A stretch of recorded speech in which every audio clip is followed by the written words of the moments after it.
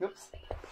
Hi, I'm Chris and welcome to my channel. I do drone and tech reviews. No surprise here, I crashed my Tinyhawk 2 race and I needed to do some repairs. If you do break one of your motors, here's how to replace it. And then upgrades that you should consider. As a full disclaimer, I was not sponsored by any of the products today. Everything was purchased. If you guys already haven't done so, please click on the subscribe button below. So what broke from this thing is a C-clip. The C-clip holds the bell housing in place and that's what popped off. I couldn't find it anywhere. The next logical thing was to just replace the motor. Make sure you pick up the right motor. This is the Emax 1103 7500 kV motor. I ordered it through Race Day Quad. Yeah, let's just get down to the nitty gritty. Alright, so what's gonna happen is I'm just gonna unscrew this. Hopefully keep track of what goes where. I won't have to reverse the polarity or anything like that. Remove this motor here. Alright, these are 4.5 hex screws here. Smells like there was some Loctite on there. Oh my gosh. I don't want to touch the body. Oh, 1, 2, 3. Clean that up just a little bit. This new one might be slightly longer. So then this weld in directly 1, 2, and 3 like this without any changes. And then I'm gonna just reattach it. These are really small. I'm just gonna try my best. So flux makes it a little bit easier to solder stuff. A little goes a long way. We're gonna pre-tin the wires. So basically that means we're gonna put solder on each one of these. I have my helping hands touch the wire to make sure that there's some solder on it. That's 1. That's 2. There we go. Those are pre-tinned. You know, I'm gonna need tweezers. That's 1. It's 2, 3. And then also clean up in between. Line the holes up. This definitely helps if you have these magnetic tips. Alright, these are all bolted up. I'm gonna remove the screws. I should have done this from the beginning. Let's spin the prop. So this is the one I want to see. So this has to go clockwise. This has to go like this. Got my remote here. Got everything hooked up. So now let us see if this fires up.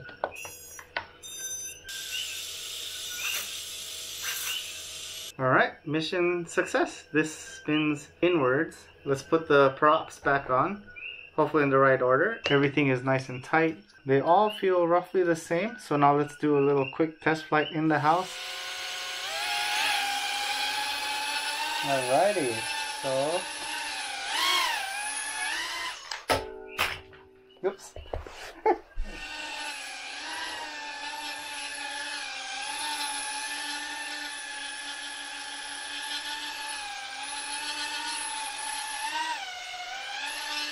Alrighty, looks good. There's some vibrations, but I'm not too worried. So the motors I recommend upgrading to is the Gilang 1202 8700 kV motors. These are from a Gilang 85X HD, which I crashed, and I'm gonna be telling a whole story about that down the line. There is a caveat with Emax motors. The motor mounts are proprietary. These aren't a direct bolt-on. These Gilangs came with these spacers here, but you'll need slightly larger screws. They'll line up the motors in place. Luckily, these came with the drone that I crashed. Soldering it was the same as the stock configuration. So the second upgrade you can do is actually putting an HD camera on there. As you know, this isn't a freestyle platform, so you gotta be creative. What I went with is the Insta360 Go 2. And I went with this mount here. I recommend if you do design mounts, especially with the Insta360 Go, you kind of go with this encapsulating design. Not only will it protect the lens and the camera, it's a little bit more, I guess, secure in place. I actually got the drone mount custom made from Fly High. I do recommend is slightly larger screws. The Emax Tinyhawk actually comes with some spare screws which I use, which are actually long enough. Also these rubber grommets that to kind of secure everything in place. Alright, so I got all my stuff. I got my Emax, my Go 2 right here, my remote, goggles, and finally my battery. So I'm just using a 450 milliamp. Yeah, let's go try it out and let's see how it goes.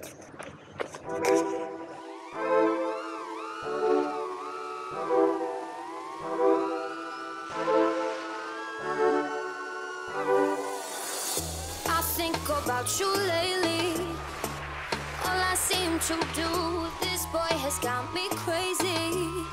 Yeah, you got me stressing, a little obsessive.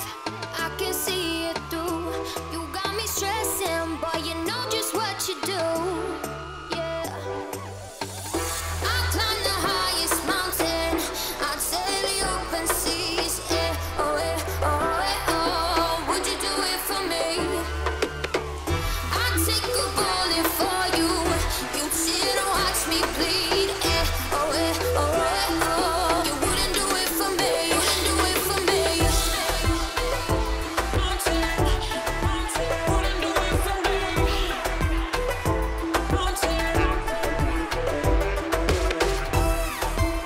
upgrades and the camera mount. While you won't be shooting any production stuff with this, it's great for your own personal use. That can shoot cinematic stuff you want to post on YouTube, just showing the capabilities of what you can do with a micro drone. So let's go into the pros and cons. Some pros: it's a relatively easy swap. If you take into account how the orientation of the wires were, you don't have to play around with Betaflight or BL Heli. It generates tons of lift for its size. If you fly without the camera and leave the mount on, it's still a rocket. You can lift a bigger battery. This is small and discreet. It's easy to match the run cam with the HD camera, so you'll always be at the same angle. Because this is slightly heavier, it's actually more controllable, especially at low speed. So there's some cons actually that go along with this upgrade. One is finding the right motor that fits the mount. You may need to drill out the holes so it can fit. So you also might need some additional hardware like these spacers. Because of the way the camera is mounted onto the drone, there's a relatively long leverage arm. So if you crash, it's going to change the FPV camera angle and also the HD camera. If you crash and then you fly back, you might be actually at a higher angle that you might not be used to. This upgrade may or may not fry your board. I have had no problems with it so far. But do keep in mind you might be hitting the upper limit at full throttle. When you mount this, you will notice some jello from the get-go. It's usable from the start, but there's some workarounds that you can do. And the final con is because these are on a spacer, I don't think it's as robust as if you were to mount this directly onto the frame itself. There are some cracks that formed in place. Some recommendations if I was to do this mod again. One is to either cut or redesign the canopy here. Use a slightly larger battery like a 650. It'll be more stable than the 450. If you're looking for smoother footage, I would either lower your rates or increase expo. You'll notice there was some jello in the footage. I'd recommend doing some PID tuning. You can also reduce your jello by adding ND filters on there. I think the Insta360 Studio stabilization works really well. Again, if you're doing this for general purpose use, I think it works just fine.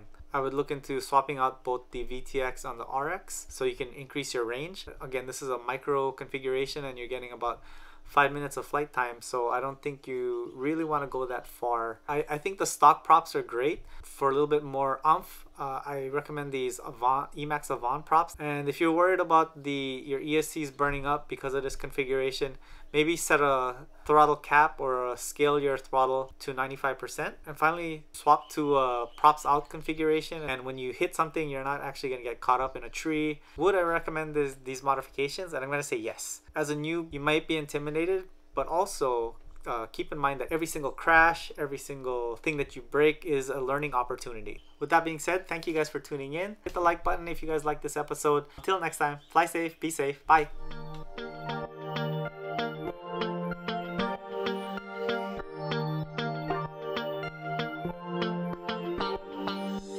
My crew looking like the BGs, walking on the street, we staying alive. No, we ain't never sleep, still we living out these sweet dreams. Hit another beat, please play it out loud. The crowd saying, well, you're rhythmic, tell me, are you with me? Teaming like a split screen, we been around. Get you on the dance floor, what you making plans for? You ain't got an answer, let it all out. I see, even with my eyes closed.